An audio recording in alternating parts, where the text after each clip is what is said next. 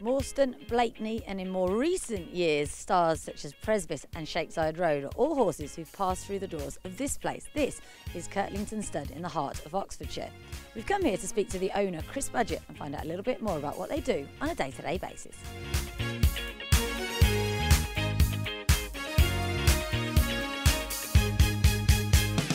Having raised 2 Derby winners and pinhooked a third, Sir Percy, Kirtlington has a history which its owner is rightly very proud of. So what better place to start than with a trip down memory lane?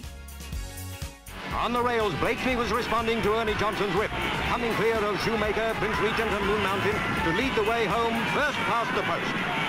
What a great effort, a truly magnificent win by a grand horse who well deserved the honour of the winner's enclosure. And it's Morston showing ahead half a furlong from home, and it's Morston in the lead, going to the last 50 yards, and it's Morston from through the door, and then comes 3 foot down. Well, my dad started it all off, and he's famous for owning, breeding and training 2 Derby winners, and he's the only man in history to have done that. And I have to say, an awful legacy to leave a son who's got to try and live up to it. But having said that, he asked me if I get involved in the training, which I refused. And he then asked me if I get involved in the breeding, which I thought actually would be quite interesting. So I travelled around the world, got really quite involved in the breeding side. I found it fascinating. And then we built this place. The original stud actually is about 250 yards away on the other side of the road. And so this is actually purpose-built, exactly the same ground, everything else, and luckily we've so far bred 1 world champion here, and we pinhooked 1 Derby winner, as well as 1 or 2 other illustrious winners as well, so we've been quite lucky. The world champion being Harbinger, when did your involvement with him start? Well, we looked after the mares for Mr. Oy, or Mrs. Oy actually as happens, and they came and boarded with us. And I remember that his dam had quite a small foal, and so we wanted to put some size into it. So we chose Dan Silly, produced the most lovely foal, actually just what we ordered, if you like. And he just went on, and he was a lovely yearling, bought by John Warren, who's a great judge. And the rest, as they say, is history. You know, becoming world champion, even with the injuries that he sustained, I think is just remarkable. And he was a fantastic racehorse. That race at Ascot, one to remember and savour, really. And the pin-hooking side of the business got you Sir Percy? Sir Percy and Presvis, yeah, and 1 or 2 others. In those days I was doing it with Will Edmeades, who's an agent, who is a great friend of mine. And we used to go around like 2 sort of old fools together, really, and just enjoying it. But Sir Percy really stood out to me, breeding-wise. He has Blakeney in the family, so I rather like that.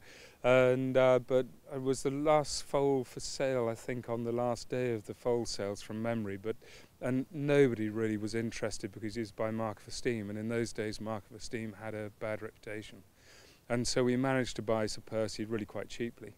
And then we actually had a real problem at the yearling sales because nobody liked Mark of Esteem. He was a cracking horse, and eventually, having been through the ring unsold, Angie Seitz came down and said, "Did we have a horse for Marcus Tregonning?"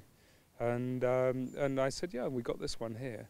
Worst thing was that I said that I keep a quarter of him, and by the end of the sale, we had a really bad sale that year, and I used those dreadful words Gordon Brown used. Prudence has got the better of me. I'm going to have to not keep a quarter share. Cost me a fortune, but never mind, you know. But he was a lovely horse, and you know, always was, and he was raised properly, you know, as a foal, and so it was an easy job for us, really. And Presvis we saw a lot of in Dubai. He was a bit of a rogue. Did you see any of that? Do you know, he was as quiet as a lamb here on the stud. It often happens because as you go round here, you'll see how quiet and how isolated we are. And so you don't often see that character in the horses. Yeah, he had a bit of a reputation. And again, you have to look at Luca Kamani, because most trainers would have got rid of him early on. Luca obviously saw something in him. And again, what a great racehorse, you know, and tough and everything else. And yeah, he was a lovely little horse here. Yeah. And another favourite from Dubai, Shakeside Road, was here. Yeah, when I was asked to look after some horses for Rabba Bloodstock, from weanling to when they went into training, and so we had Shakeside Road here. We had 10 of them actually, and he was the biggest, the strongest of the bunch, and I think probably the nicest of the bunch as well. you know, and did we have any idea that he'd go on to do what he did? No. And again, you know, he's a horse. What I love is horses that train on and everything else, and he is one that did that. But he was a, you know, as I say, big, strong, straightforward horse. And again, history, isn't it? But it's such fun being involved with those horses.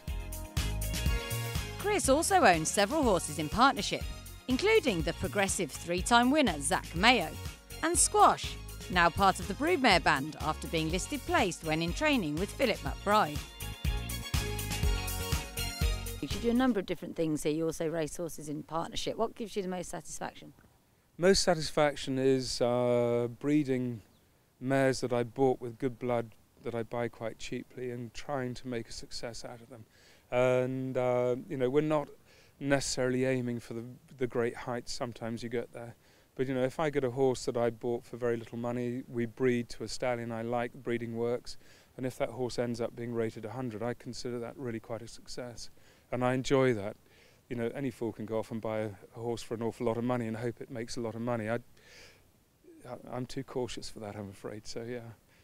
Any of the foals here at the moment, the yearlings that you think, I mean, obviously some beautiful pedigrees, anything you think might go on and be a star, or I guess it's a bit too early to tell? Of the ones that are actually standing behind me at the moment, you have a Muharar out of Twilight Mistress, which is Twilight Sun's half-brother. Cracking foal, really, really nice foal. I've seen a couple of Muharars, and they are, you know, they're really what you want as a foal, solid, they're balanced, etc. And he, personally, I mean, he'll go into training, so sadly I won't be able to sell him. But he, you know, he is a horse that I will follow with keen interest. We've got, what else have we got here? I've got a Knight of Thunder, one of the Godolphin stallions, out of a mare called White Wedding, so out of a daughter of HotelGenie.com by Green Desert. I think he could have a great future as well. I've got a Golden Horn out of Starfalla, who's in a different group actually, but he is really well balanced as well. So we have some lovely pedigrees here. Starfalla was a Group 2 winner out of a Galileo mare, you know, so we have quite a lot of potential here.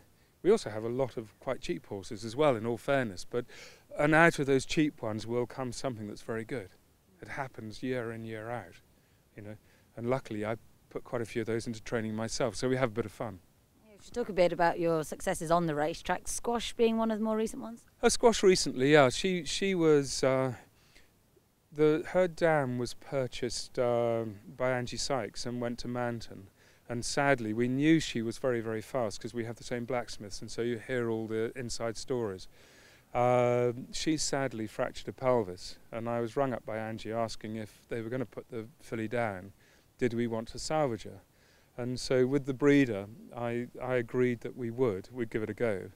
And so we had Squash. She was actually a second foal, but she was beaten a nose or a short head in the Bosra Sham, and a yard beyond the line she was about 2 yards in front, you know, so it was right on the line, and such a shame because that would have been such fun, you know, because we don't often breed 2-year-old horses here, in all fairness. You know, we're better known for horses that will train, you know, 3 and onwards, and maybe a little bit longer distance as well. And she went on to be second in the Nell Gwyn, so yeah, she did really well, and she was fun. You know, we had Blue Maiden before that, who we bred, a cheaper horse out of one of our old families by Medicean, that actually we couldn't sell, and she went on and won a couple of black type races, and that's what I really get a kick out of actually. Obviously, if we have a Group 1 winner that somebody else breeds, brilliant. But yeah. Squash's dam Super Midge is now also out in the paddocks, as is Group 1 winner Ribbons, who is in foal to Debarwi and has a filly foal by Frankel.